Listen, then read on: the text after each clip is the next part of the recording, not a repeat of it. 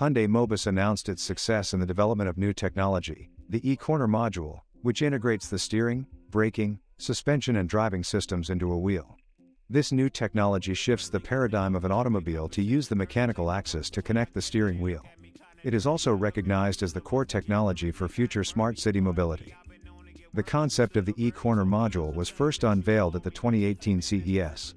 This time though, Hyundai Mobis has successfully redefined the concept for its practical use on the automobile and has developed an ECU for control and has also completed the functional testing. Once it is done with reliability verification and a feasibility study on mass production, Hyundai Mobis will begin undertaking mass production orders from global car makers for its application. The biggest advantage of the e-corner module is that it does not require any mechanical connection between parts, which thereby allows a better use of space within vehicle.